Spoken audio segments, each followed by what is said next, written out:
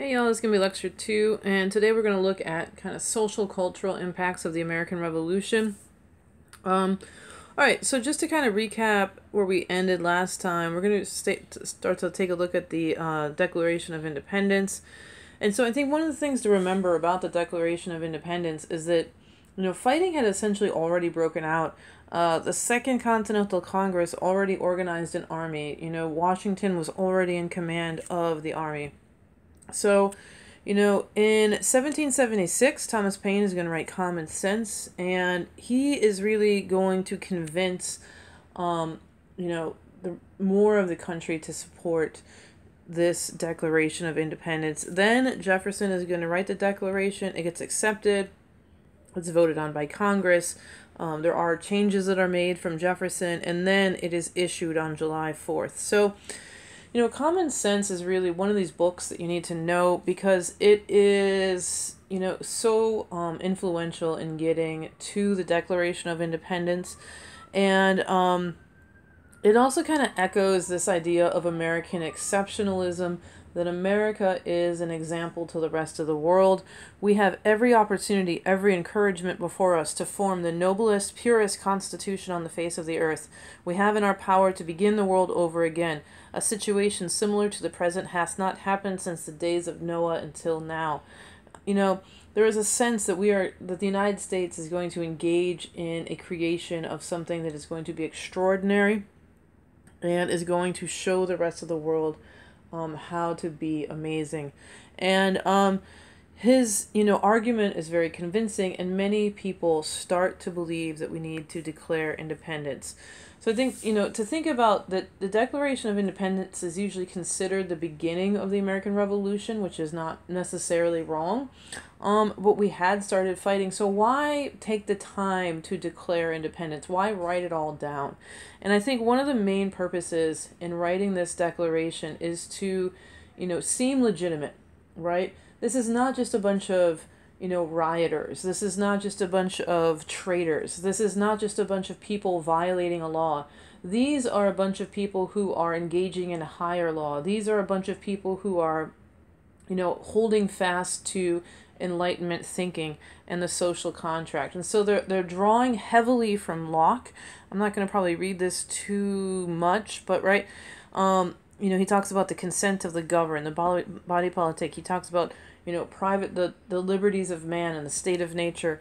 And so when we take a look at the Declaration, that they are endowed by their Creator with certain unalienable rights, that among these are life, liberty, and the pursuit of happiness, and to secure these rights, governments are instituted among men, deriving their just powers from the consent of the governed, and that whenever these forms of government become destructive to these ends, it is the right of the people to alter or abolish it and institute a new government. Right? This is kind of showing legitimacy. So kind of one target audience is going to be Americans who they are trying to persuade into the patriot side, right? You are not, a traitor against your king. You are holding yourself to a higher law. And so, this is what is right. This is what is just. And I do like that, they are going to target the king and not Parliament, because Parliament is the one who really passed a lot of these taxes that they are rebelling against. So, not everyone is going to be convinced by the arguments in the Declaration, and some people are going to be loyalists. Loyalists are people who side with the king, they side with England. And if you take a look at where these loyalists are, they are in the cities. They are in the here we go. Yeah, they're in what is the East. Remember, East is the elite in this colonial setting. So if I was in like Charleston or Savannah or New York is probably the biggest loyalist stronghold. These are exporting to England. Boston is the exception to the rule. And we looked at Boston as a specific. Boston was engaged in a lot of smuggling, right? But if I'm in Charleston, I am primarily shipping to England, Savannah to England, Norfolk to England, right? New York to England. And so a lot of these cities are like, hey, my whole lifeblood is trading with England. I'm not quite ready to stop this relationship. Boston is the exception to that rule. So a lot of the Loyalist strongholds were in these cities, but you know, you get a lot of east-west division. People in the more rural areas were more willing to rebel. So what are we going to do with these loyalists, right? They share a lot of the basic ideology, but they see this rebellion as not legitimate. This is a endangerment of my life and my liberty and my property. And they believe that they should follow the law and not a higher law. They should, be following what the king says. And so loyalists end up being pretty poorly treated by both sides. The British never fully trust them, and the Patriots are going to seize their property and execute some. So, loyalists are really one of these people, like, what do we do with them? Anyway. So when we do fight for independence, right, England obviously has the upper hand. They are the strongest nation in the world. They have, they are dominant, especially after the 7 Years' War. They have a highly developed manufacturing. They're the richest country in the world. They have the largest well-trained army, and including mercenary Hessians from Germany. They have dedicated and able generals who have been at this for a very long time. But the colonists essentially didn't have any manufacturing. They have very little money. It's all volunteer. They have very few officers, and they are familiar with the land, right? So if you take a look at this, this kind of like these, if you take a look at the statistics, the British are pretty confident of their victory. They're like, there's no way these ragtag colonies are going to win because of their resources. And the other thing that's not even on here is their naval supremacy. But where it gets more difficult is with their tasks. What do the British have to do to win this war is the British have to supply troops from an ocean away. And they have to crush the popular spirit of independence. Now, this is where it gets kind of weird because it's like, who has to win is a really important thing. And what they have to do to win is a very important thing. It is very difficult to compel people into submission through war. Because the more violence you enact, the more you usually make more of the people who hate you, right? I mean, we see this in American wars a lot, like the Vietnam War and these other wars. If my job is to force other people to like me or to submit to me because I'm being violent, it is a very difficult task. It's not like it's never been done, but your job is essentially to make your life so miserable that you will choose to be on my side again. Now, that is what they have to do. What do the colonies have to do? They just have to survive. They just have to keep this war going long enough until the British give up and leave them alone. That is a success for them. And so Britain has to essentially win the war. And they do really well in the beginning of the war. Great Britain wins in New York. They win all over the place. And really, Washington, his biggest skill in the beginning is that he retreats very well. And that may sound like a joke, but when all you have to do is keep the British from winning, retreat is a really good strategy. Thomas Paine called these times the times that try men's souls. Keep engaged, don't give up. Because as long as the American people didn't give up, they were winning. And so in the very beginning part of this war, as the colonists are losing, it was an easy time. It was when it would have happened. And so but the other purpose of the Declaration is not just to convince Americans that they need to support the war effort. It is also to convince the rest of the world to support their war effort. To show the rest of the world that we are more than just a bunch of rabble who are like rising up, to get support from other countries. So in another part of the Declaration, they say the history of the present King of Great Britain is a history of repeated injuries and usurpations, all having a direct object the establishment of an absolute tyranny over these states. To prove this, let the facts be submitted to a candid world. So if they are going to win this war, they are going to need the support of other nations. And what is the primary nation that would probably support the colonies against England is the very country they just defeated in a war not that many years before, the French. Why go to the French? Well, Benjamin Franklin is going to go to Paris. He's going to advertise the revolution in these like Enlightenment terms, which in these upper classes was very fashionable. And I liked it. I looked this up somewhere, and they were like, he was welcomed with great enthusiasm. Well, some people think he was welcomed with more than enthusiasm by some of these ladies. But, if you look, here is Benjamin Franklin. He is in very plain clothes. We're going to kind of go over this later too. Look at all these people in the French court, right? All these people, they're nobility, they are in these like very fine palaces, right? And he's convincing them that they need to support the American war effort. They find him very cute. They're like, oh, look at your little bald head and your little brown plain coat, right? All these people have wigs on and these beautiful dresses, right?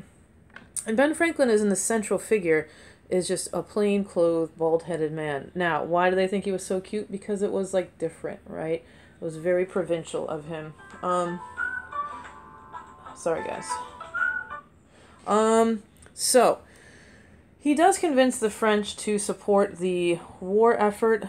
And yeah, so the French do give their assistance. So probably the biggest assistance is from the Navy. In the Battle of Yorktown, the French are going to basically outnumber the British, and Cornwallis has no choice but to capitulate. Marquis de Lafayette is French, and he actually enters into the war even before the French do, and he becomes like Washington's like right-hand man, and also helps to bring revolutionary ideas back to France, which we will talk about later. So in this, after the Battle of Saratoga, which was a win for the colonists, it convinces France that the colonies are serious enough to be formal allies, and the British are going to try to prevent this French and American alliance. So they start to say like, hey, Americans, we are going to get rid of all those laws you hate. Just don't get the French involved in this. But the French are going to get an alliance in 1778. And, in the Battle of Yorktown, Cornwallis is going to surrender to the English and the French. I always like the kind of side fact that the band, as this is going down, is playing The World Turned Upside Down. And so it is this, watershed moment where things are different. So the French are going to, the Americans play France against England to get the best terms, and they get the Treaty of Paris where we have our independence. This is revolutionary, right? They're going to get all the territory all the way to the Mississippi River between Canada and Florida. They have fishing rights. They're supposed to kind of look out for the loyalists and British merchants, but what is different is that this is a new nation, right? And what is this new nation going to stand for? What is America going to be? And if you look back at the Declaration, people are very concerned with, being this shining example, this new republic. And so to look at this new republic, you have to look at what colonists kind of felt like the old world. What did Europe stand for, and what is America going to stand for? And to the Americans, the old Europe stood for corruption and patronage and standing armies and established churches and aristocracy or nobility, elitism, and commerce, right? And so we are going to have new Republican virtues, a new republic. And this is not Republican like what it means today as a political party, but just essentially what does it mean to be a citizen in this new country? People felt this weight of trying something completely new in this world.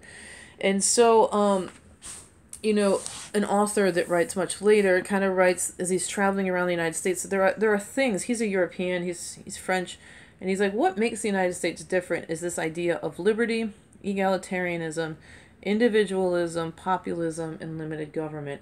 And these things are liberty is the protection of rights. Egalitarianism is that everybody is created equal. It is a meritocracy. It's not nobility. And I think this egalitarianism and meritocracy go together. A lot of people are very confused by well, what was Jefferson writing about when he said all men are created equal if he owned slaves? Well, what he's talking about is he's going against this idea of nobility, of this privileged class. And that is the big kind of groundbreaking thing.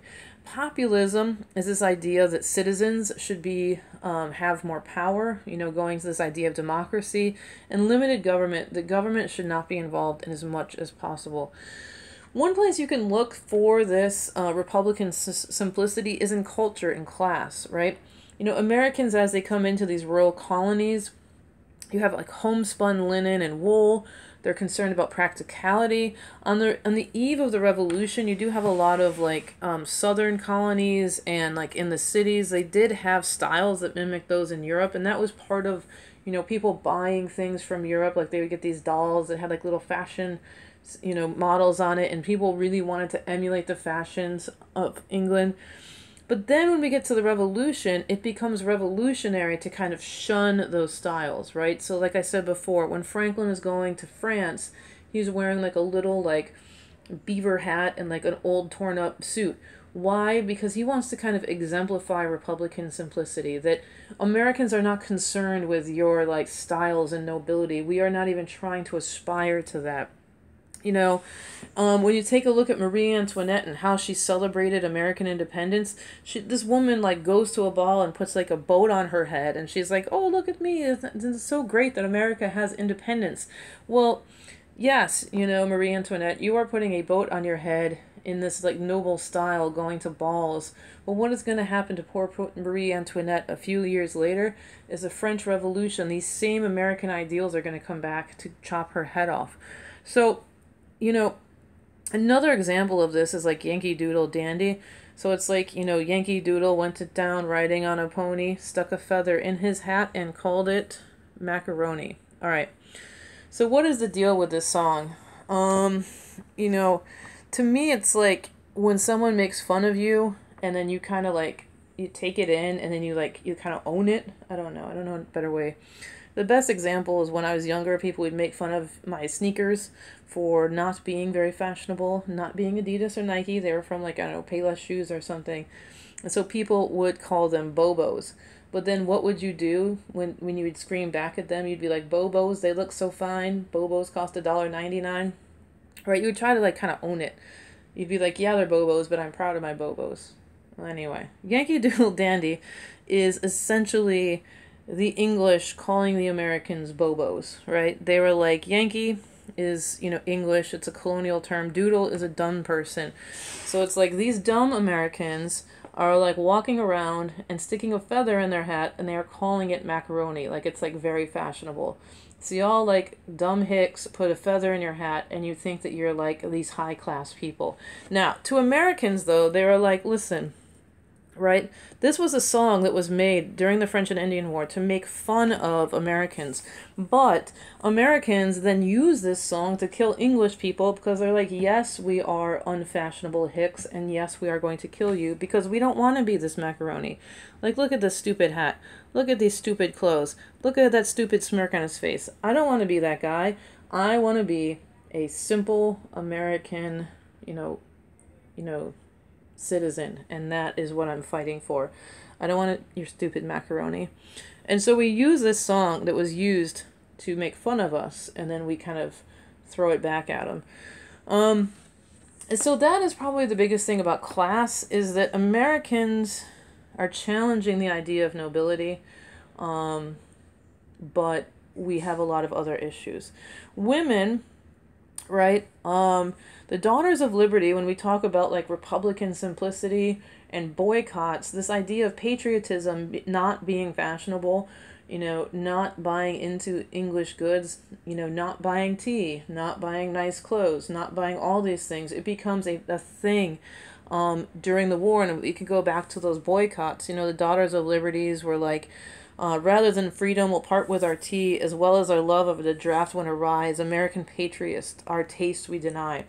Right? So women's biggest contribution is, while we are boycotting all these goods from England, they have to take up the slack. They have to be the ones to make the homespun cloth. They have to be the ones to, figure out what to make when they're not making tea, They are the ones who are making a lot of the decisions to boycott goods.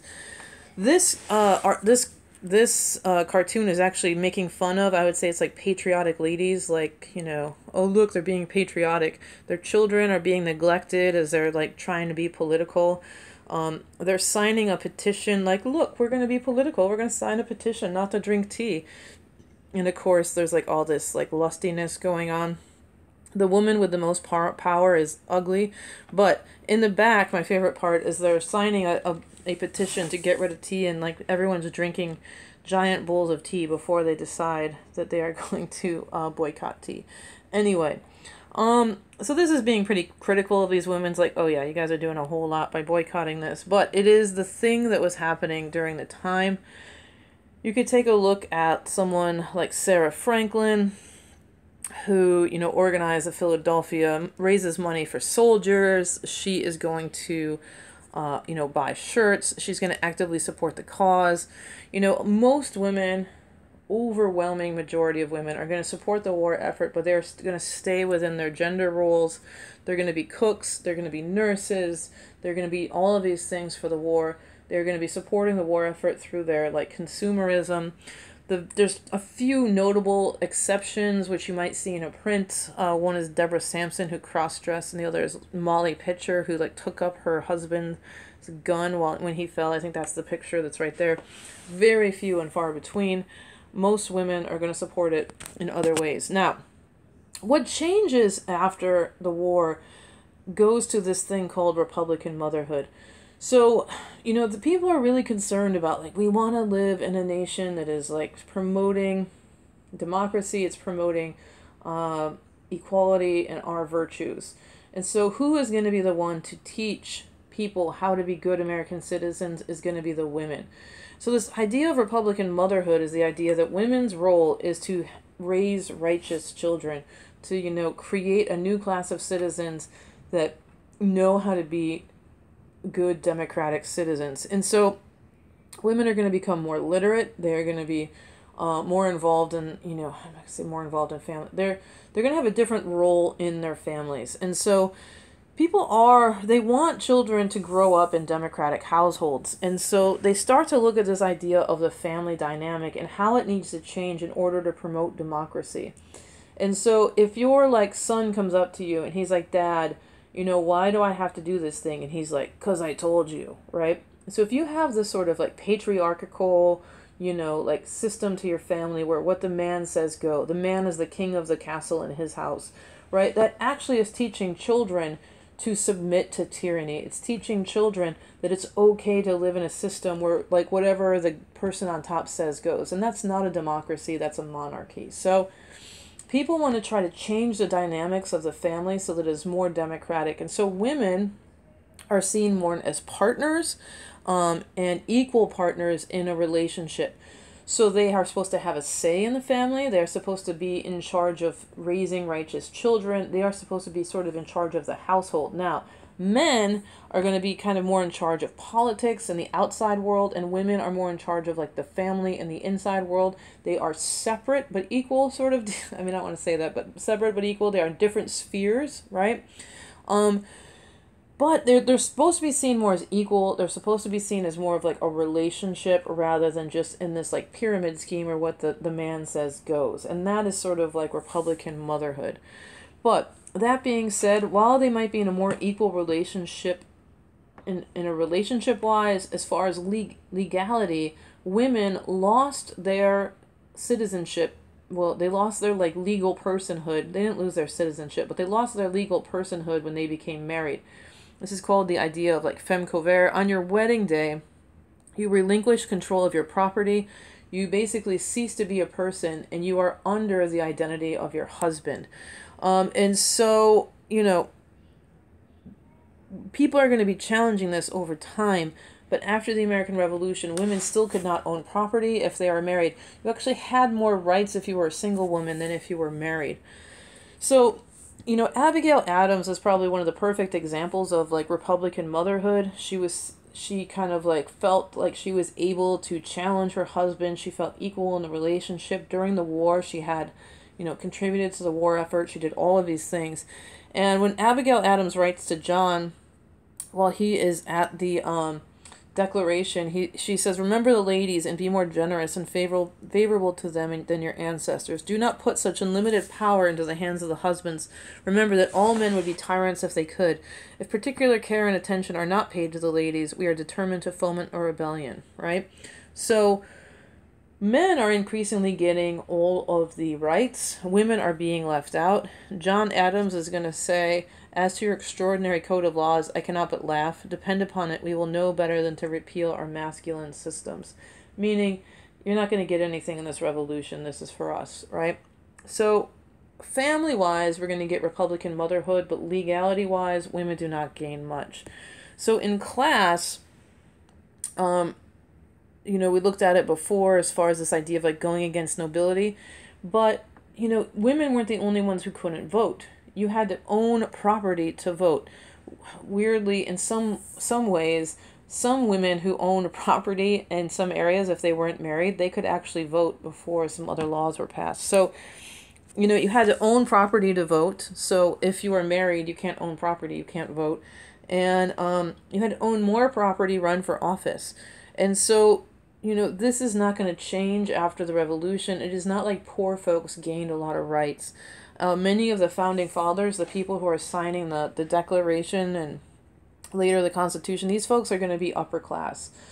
And so you have Thomas Jefferson and many, many, many others who are wealthy plantation owners and slave owners. And even the people up north, these are merchants and wealthy printers. And there's class rebellions. And I think we're going to look at Shays' Rebellion again.